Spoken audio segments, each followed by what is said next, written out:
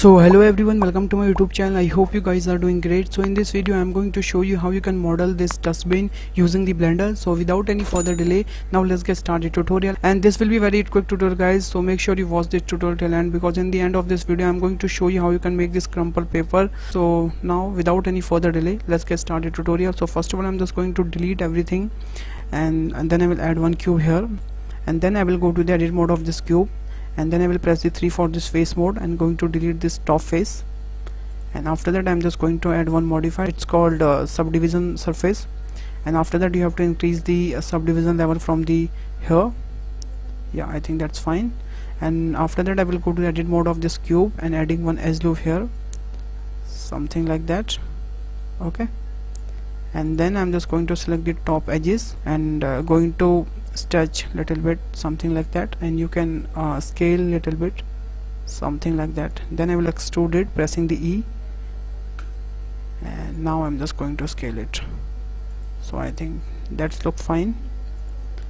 Yeah, and now you have to just apply this subdivision first of all, and make sure you add the shade smooth as well, and from the hair object data property make sure you enable the auto smooth as well.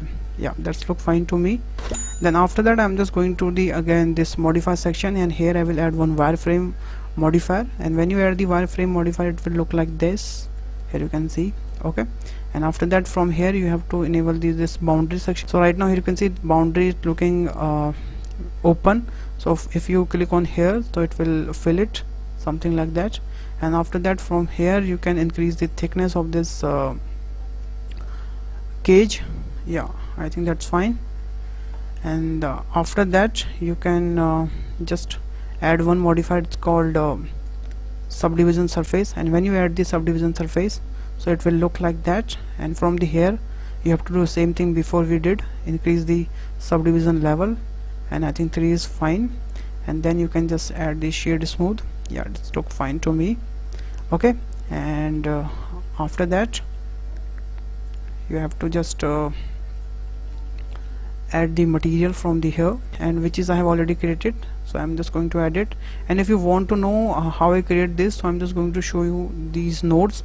So this is a very basic setup of this nodes. So I have used the noise texture and attached the bump node with the normal node. Okay, and you can see these node pausing this video. Okay, and in the beginning of this video I told you I will show you how you can make the crumple paper. So for making the crumple paper I am just going to add one UV sphere here. Okay, something like that. And after that I'm just going to edit mode of this UV sphere and pressing the A for the vertex mode, and then I will go to the mesh transform, and here you will see the randomize. Okay, when you click on the randomize, from here you can increase the amount of the randomness. Okay, and if you want to increase the uniform, something like that, if you want to change the normal you can change from the here. And there are the random seeds, so you can take any kind of random seeds. Okay, so I like this one. After that I'm just going to add the one subdivision modifier on it.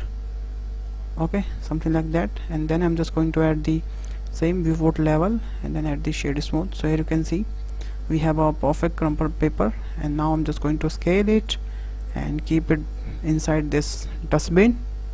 And you can take copies of these crumple paper, and if you want to make a different crumple paper, so for that again you have to add the one UV sphere and then go to the edit mode of this, and then here you have to go to the mesh transform from the random section, and from here you can increase the amount basically. And after that you have to just change this seed. Okay, so I think it looks fine to me. Then after that you have to do same thing. So here you can see guys. Okay, and you can take one more copy as well here, and if you want to rotate it you can rotate it in any direction.